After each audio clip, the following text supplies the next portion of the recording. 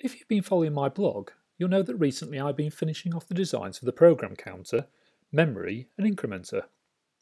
If you haven't been following my blog, why not? 'Tis a thing of beauty. Okay, maybe not beauty, but it is informative. Okay, maybe not that either, but it is a blog. Let's settle at that. Anyhow, there's a link for my not beautiful, not informative blog in the description below. So, with the designs out of the way, it means I'm ready to enter another period of construction on my computer. And to do that, I've had to dust off the cobwebs from my wallet, warm up the credit cards, and get buying lots of relays, extraordinarily priced switches for the displays, plus lots of other bits and bobs. And whilst I was in a spending mood, I thought I'd treat the computer to some more laser cut goodies. In this video, I'll share a little of the pleasures, and building anticipation, of buying in some bespoke laser cut parts. Off we go then! This isn't the first time I've had laser cut parts made for the computer, and here is the primary switches panel which has been laser cut and etched from 3mm perspex. Above it are displays A and B, which are sporting an altogether cheaper alternative made of paper. And why paper? Well, it's a lot easier and quicker to have another go if your design doesn't quite work. The bezel around the display is removable. Go on lad, give it some welly. I'll come back to that bezel later in the video. You can now see how with the top bar removed, the two panels could slide into the upper case. In the case of paper, there's an easier way to remove them. So, the first rule of making bespoke parts? Always prototype on paper first. Try it, tweak the design, try again, keep going until you're 100% happy. Okay, let's fast forward a bit. I've taken the displays out of the enclosure and fitted all of the switches the computer will eventually need. Seriously, these are expensive switches. Like nearly £4 a pop, but they look so good. I'm using a company called Razor Lab to do my cutting, and the process is easy enough if you're a dab hand at using Inkscape, Adobe Illustrator or Corel Draw. Razor Lab provides templates for all three. This is Inkscape, and all you do is use blue lines to denote a cut, and a grey fill for an etch. Then you upload your design, choose your material, cough up some money, and then wait patiently by your front door for the parcel to arrive. I love this part.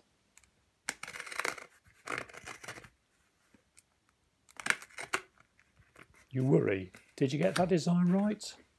Was it measured properly?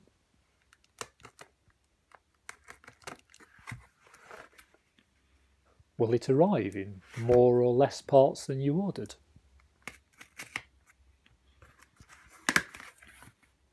Would it be quicker to open it with two hands rather than one?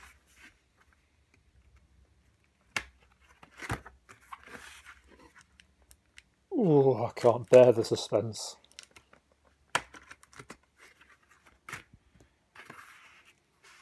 Here we go.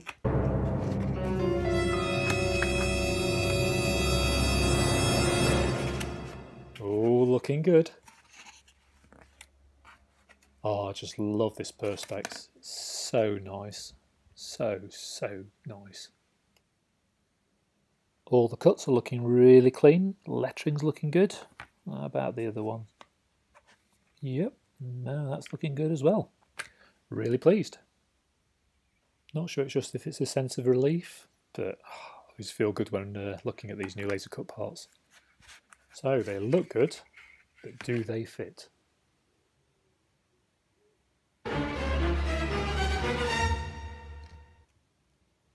Sorry, I'll stop with the cheap nasty sound effects.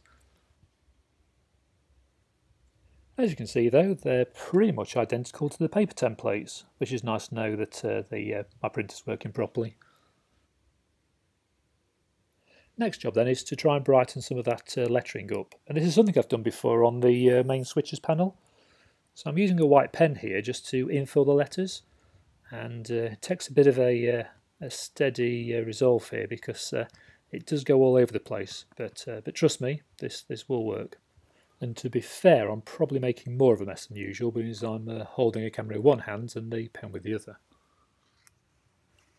So after it's had a few minutes to dry, the trick is then to use a little thing called Plastex.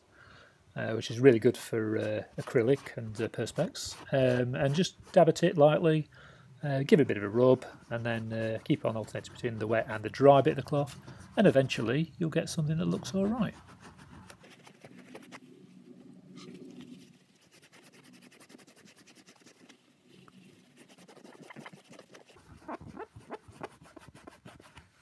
There you go, beautiful. And so after much repetition, this is what you get. Doodle doodle doodle doodle doodle doodle doodle doodle la la la la la la.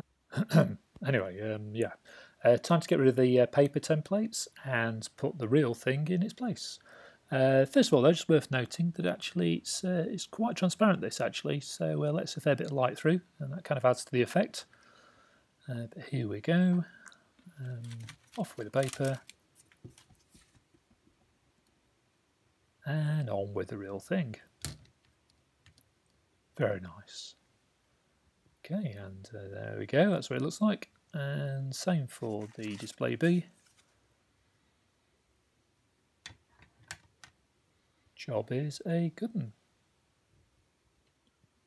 So, why not fit them to the enclosure then? So, here we go, sliding in display B. A bit of a tight fit, but just fits in just nicely. There we go.